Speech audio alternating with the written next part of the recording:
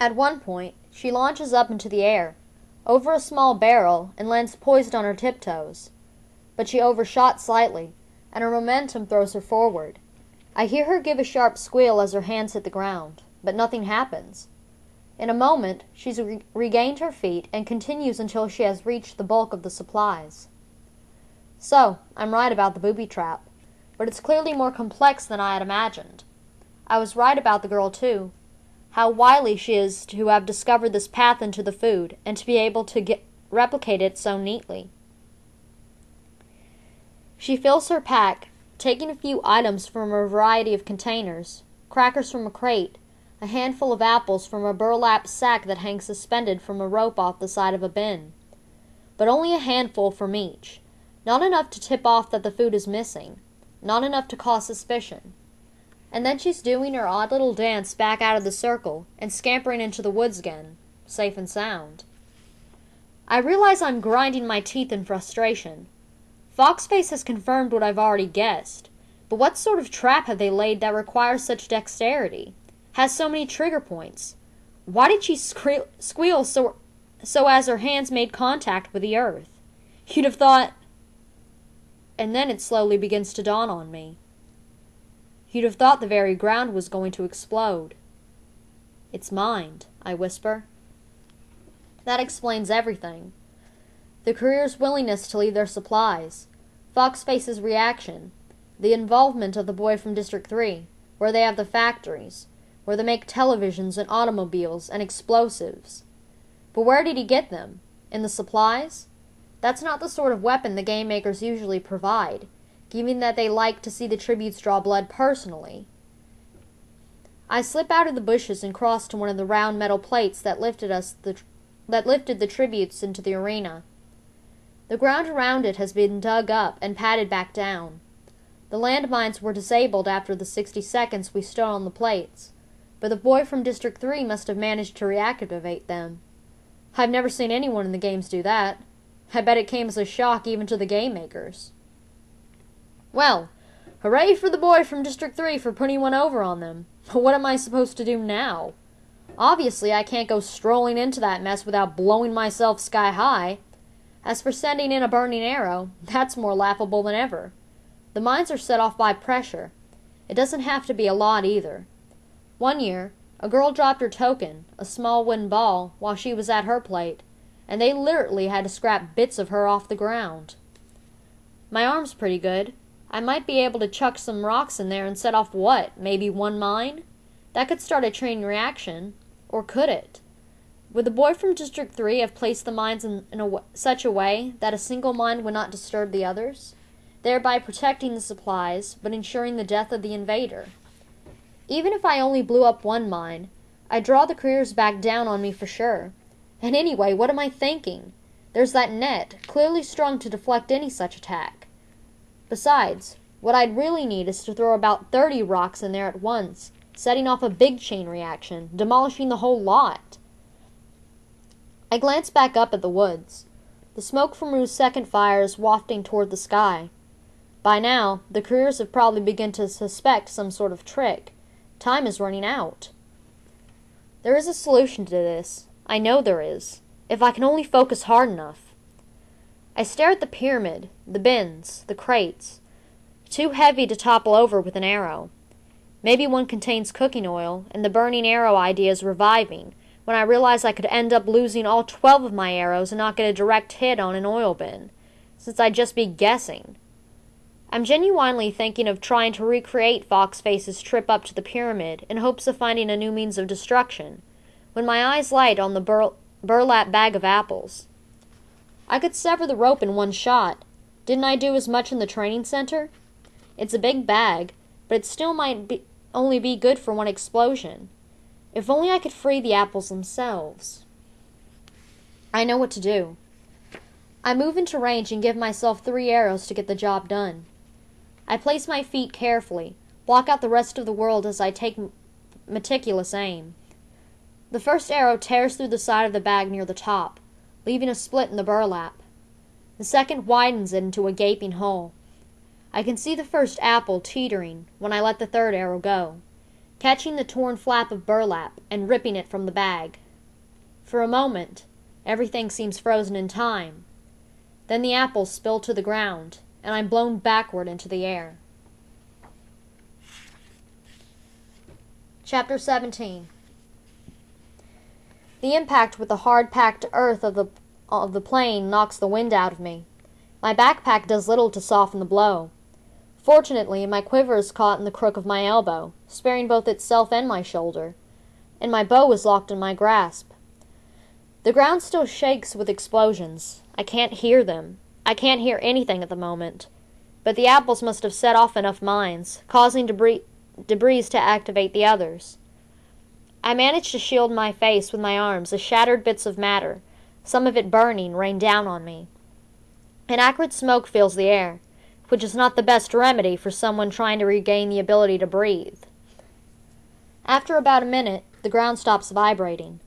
I roll on my side and allow myself a moment of satisfaction at the sight of the smoldering wreckage that was recently the pyramid. The careers aren't likely to salvage anything out of that. I better get out of here, I think. They'll be making a beeline for the place. But once I'm on my feet, I realize escape may not be so simple. I'm dizzy. Not the slightly wobbly kind, but the kind that sends the trees swooping around you and causes the earth to move in waves under your feet. I take a few steps and somehow wind up on my hands and knees. I wait a few minutes to let it pass, but it doesn't. Panic begins to set in. I can't stay here. Flight is essential, but I can neither walk nor hear. I place a hand to my left ear, the one that was turned toward the blast, and it comes away bloody. Have I gone deaf from the explosion? The idea frightens me. I rely on as much on my ears as my eyes as a hunter, maybe more at times.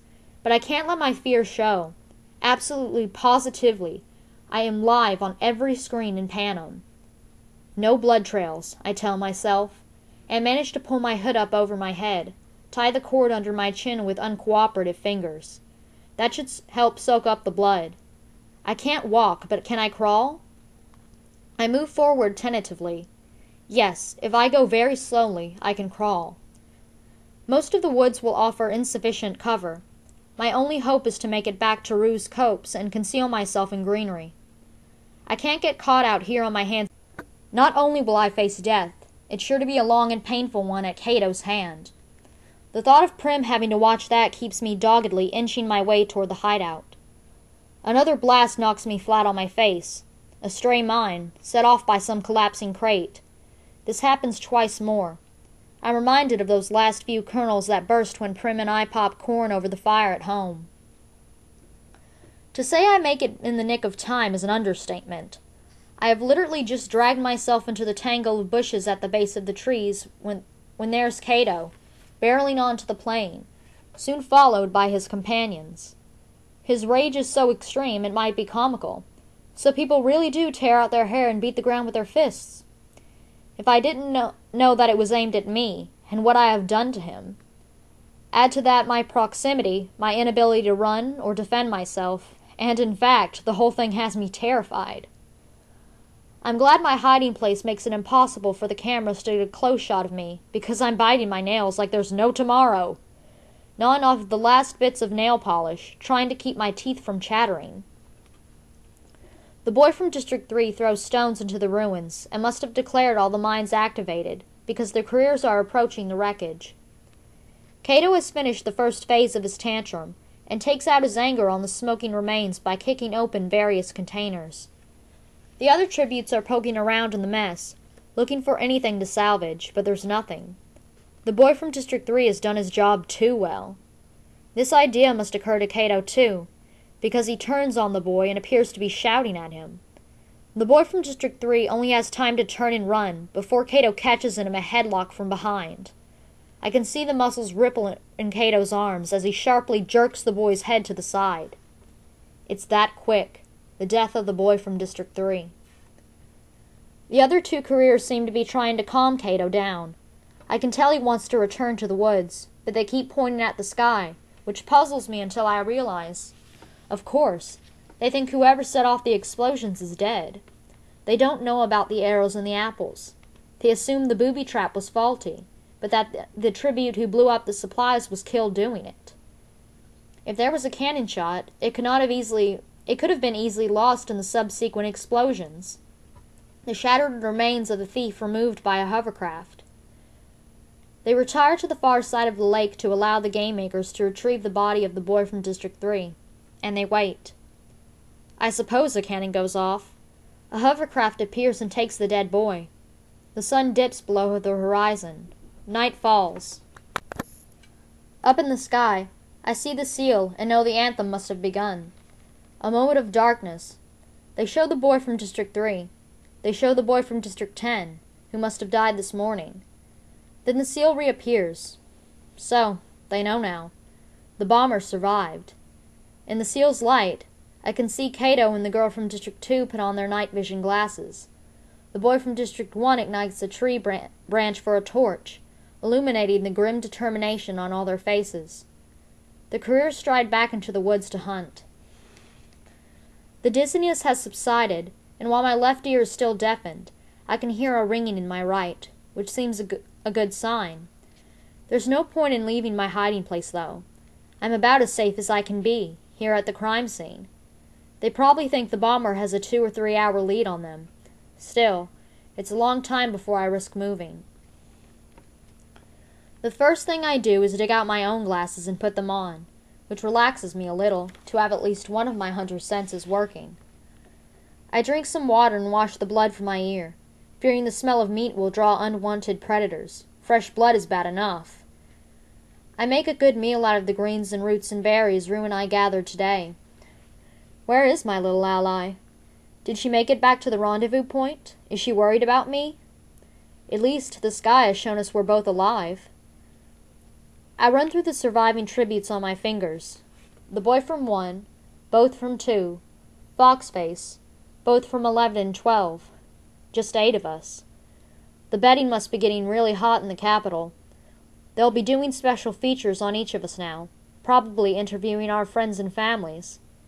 It's been a long time since the tribute from District 12 has made it into the top 8, and now there are 2 of us. Although, from what Cato said, Peter's on his way out. Not that Cato was the final word on anything. Didn't he just lose his entire stash of supplies? Let the 74th Hunger Games begin, Cato, I think. Let them begin for real. A cold breeze has sprung up. I reach for my sleeping bag before I remember I left it with Rue. I was supposed to pick up another one, but what with the mines and all, I forgot. I begin to shiver. Still roosting overnight in a tree isn't sensible anyway. I scoop out a hollow under the bushes and cover myself with leaves and pine needles. I'm still freezing. I lay my sheet of plastic over my upper body and position my backpack to block the wind. It's a little better. I begin to have more sympathy from the girl from 8 that lit the fire that first night. But now it's me who needs to grit my teeth and tough it out until morning. More leaves, more pine needles. I pull my arms inside my jacket and tuck my knees up to my chest. Somehow, I drift off to sleep. When I open my eyes, the world looks slightly fractured, and it takes a minute to realize that the sun must be well up, and the glass is fragmenting my vision. As I sit up and remove them, I hear a laugh somewhere near the lake and freeze. The laugh's distorted, and the fact that it's registered at all means I must be regaining my hearing. Yes, my right ear can hear again, although it's still ringing. As for my left ear, well, at least the bleeding stopped. I peer through the bushes, afraid the careers have returned, trapping me here for an indefinite time. No, it's Foxface, standing in the rubble of the pyramid and laughing. She's smarter than the careers, actually finding a few useful items in the stash. In the ashes. A metal pot, a knife blade. I'm perplexed by her amusement until I realize that with the career stores eliminated, she might actually stand a chance, just like the rest of us. It crosses my mind to reveal myself and enlist her as a second ally against the pack, but I rule it out. There's something about that sly grin that makes me sure that befriending Foxface would ultimately get me a knife in the back.